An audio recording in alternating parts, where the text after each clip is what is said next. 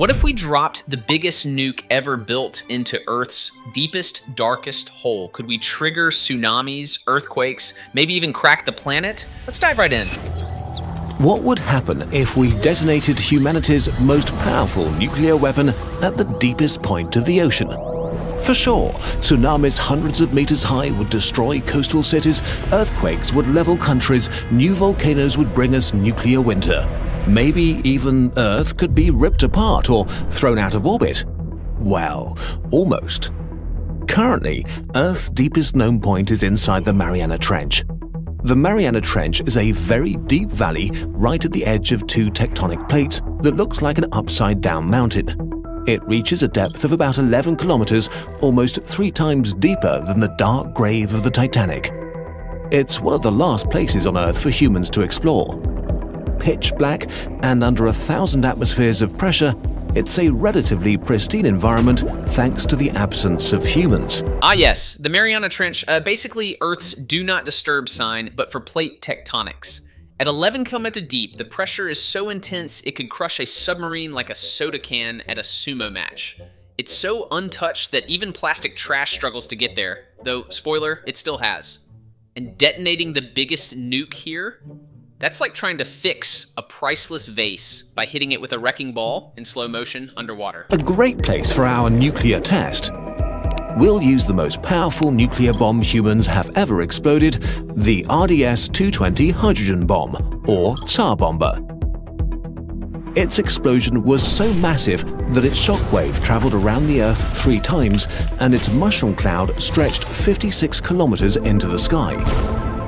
Its shockwave was strong enough to destroy everything in 1,000 square kilometers, its fireball hot enough to burn the rubble.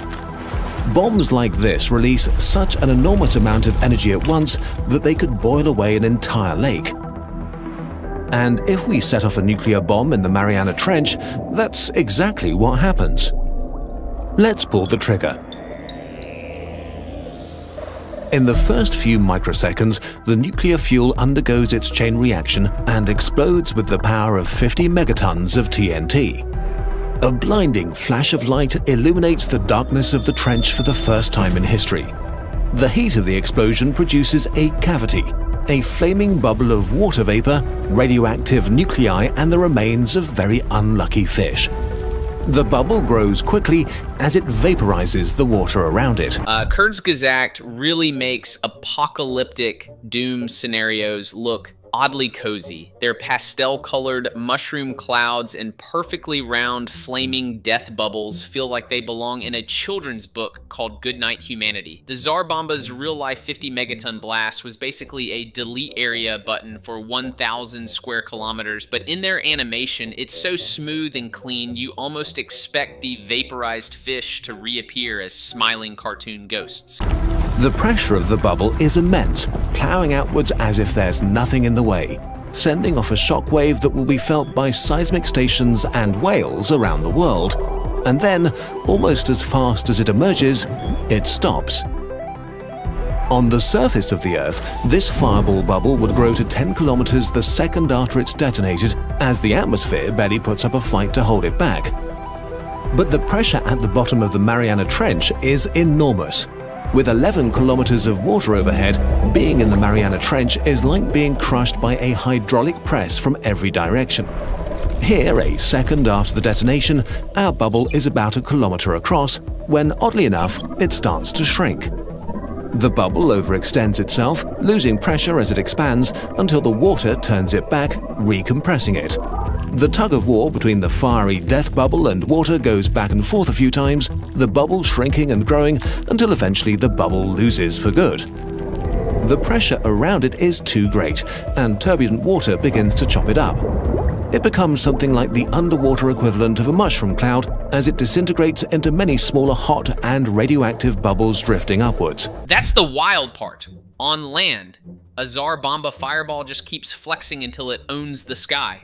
Down here, it's like the ocean says, "Nice try, champ," and shoves it back. The Mariana Trench basically treats a 50 megaton blast like a kid blowing bubbles in a milkshake. Big splash, brief drama, then pop. And as our mighty destructive blast rises to the surface, it does basically nothing. just a small wave and a bubbling plume of radioactive warm water in the Pacific. No tsunami will wash away Japan or California, although boats and whales in the area might have a bad time. The radioactive fallout will be diluted into the Pacific after a few days, although a fair amount of radioactive water and salt makes it to the atmosphere, where it collects and then rains down again. Even if the wind blows the fallout directly towards the Philippines, the worst of it probably happens over the oceans. But clearly, the real danger comes from our explosion-triggering earthquakes and volcanoes, right? Even if we detonated the bomb right in the trench at the exact point where tectonic plates touch, probably not. The explosion would vaporize a part of the sea floor and turn a lot of sand into glass, but most of the energy goes into the water, not seismic waves. Earthquakes are already quite common at tectonic plate boundaries, and earthquakes with as much seismic energy as our bomb happen a few times a year without triggering any sort of apocalypse. But maybe it will affect the Earth's orbit. Since no mass is taken away or added to the Earth, our orbit is completely unaffected. So after all that hype, the ocean basically shrugs and says, cute splash, bro. No mega tsunami, no continent sinking quake, just a warm, slightly radioactive jacuzzi for confused whales. The Mariana Trench is too good at absorbing chaos. Most of the blast turns into harmless water slosh instead of doomsday rumble, and affecting Earth's orbit? Please, that's like trying to knock a bowling ball off course by flicking a mosquito. Dramatic in theory, pointless in physics. Also, there have been well over 1,000 nuclear tests in the last 70 years, and that didn't change our orbit, so why would this time be different? The strongest forces humanity can unleash are laughable compared to the forces of nature. The planet is too big. It doesn't care. So, what happens to us if we detonate a nuclear weapon really deep in the ocean? Pretty much nothing.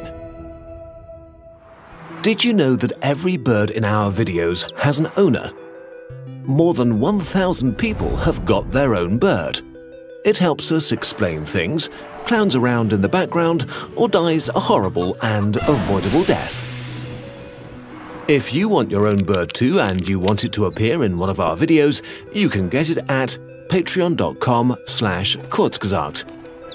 Patreon is one of the main ways we sustain ourselves, so on top of getting a super nice avatar, you also help us make more and better videos. In the end, even our biggest nukes are like a toddler poking a sleeping bear. Loud, messy, but ultimately ignored. Earth's way too massive to notice. Kurzgesagt turns that cosmic indifference into stunning, witty science art. Check them out, links in the description. Here you can find the next video. Stay nerdy.